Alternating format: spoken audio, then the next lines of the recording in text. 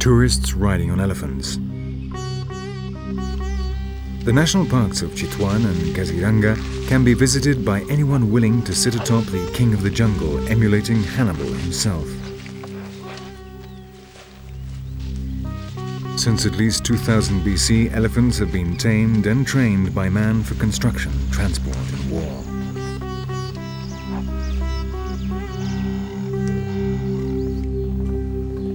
Now, 4,000 years later, there is still no more comfortable, safe and cheap means of transport on which to explore the jungles of the unicorn.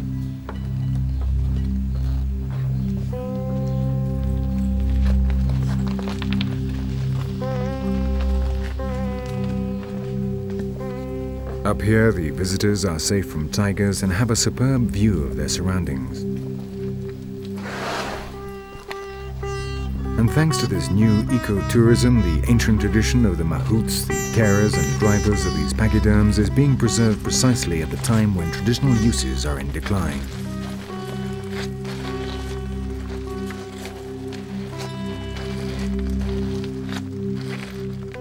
These men and their animals form close, lifelong bonds from the time the elephant is very young.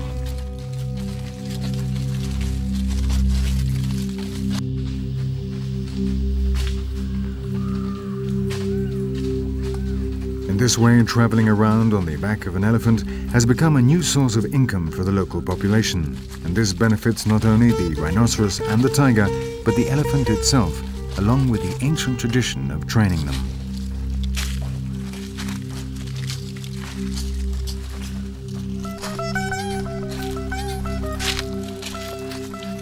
They are not noisy, do not contaminate, and when they stop working, they can be recycled.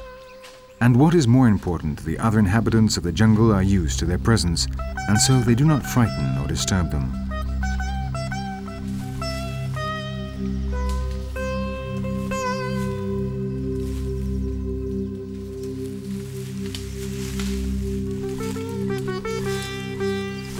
Precisely because of these advantages, men in the past used them to hunt down the rhinos. But as in many parts of the world, the Indians and Nepalese have realized that a live rhinoceros brings much more income than a dead one. A good trophy satisfies just a single hunter, while a live specimen can attract hundreds of amateur photographers.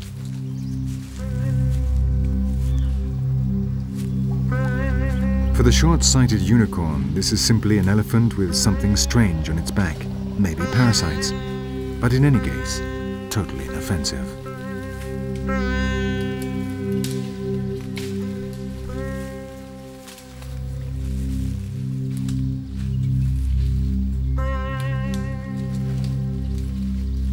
Thanks to the elephant, we have been able to enter the world of the unicorn, a world whose nightmares have not changed much despite the passing of time.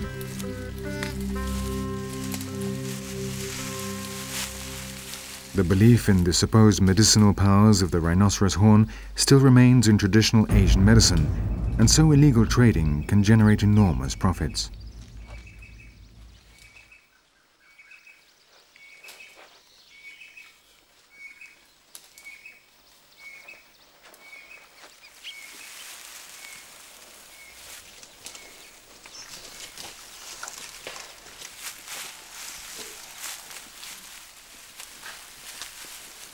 In Bangkok, a kilo of Indian rhinoceros horn costs over $16,000.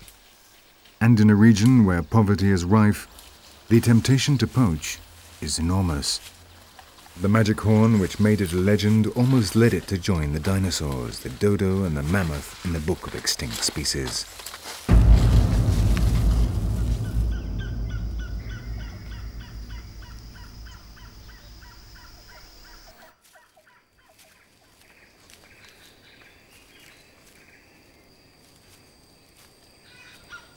But these people are saving them. New generations of visitors who come here not to kill, but simply as a break from routine. Curious travelers willing to pay to catch a glimpse of a legend. A small army that comes in peace and sleeps, eats, drinks and buys souvenirs here, thereby repaying the local population for their efforts to preserve the nature of their land. 26 years ago, Chitwan received fewer than 1,000 visitors. Today, over 100,000 come every year. 50% of the income generated by the park is used for the development of the human settlements around it, and people are encouraged to actively participate in conservation, training as wardens, guides, maintenance and catering staff.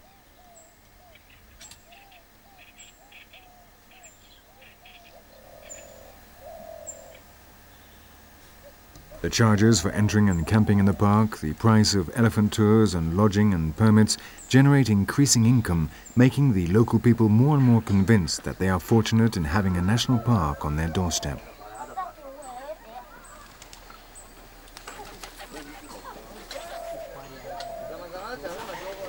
The informed visitor eagerly seeks out the most characteristic, distinguishing cultural traits of each region, appreciating not only nature, but also local customs and folklore.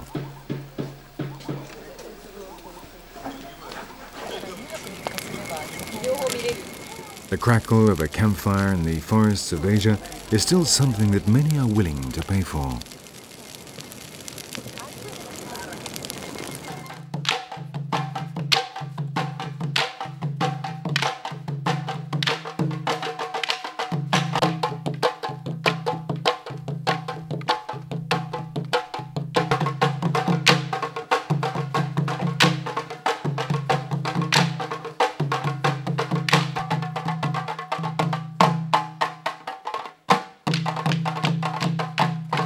Perhaps it was all true.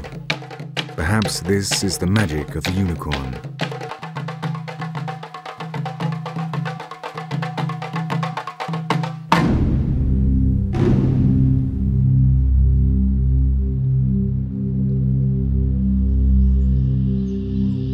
Night is drawing in around the Himalayas. Mist descends over the jungle where the last Indian rhinoceroses live.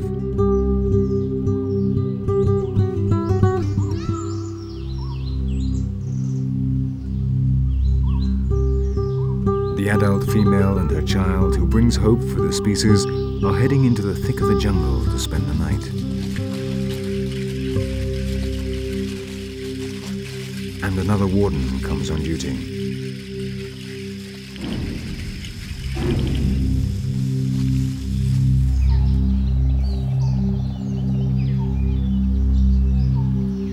For some, a green hell. For others, the mythological forest inhabited by celestial creatures and unicorns, a place which holds an incredible fascination for all.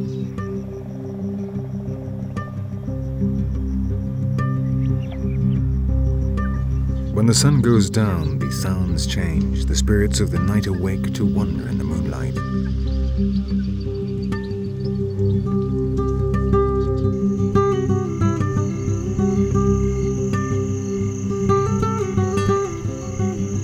That is how the legend was born, with the translucent wings of the bats, perhaps under the effects of a fever, but it was here by the Brahmaputra.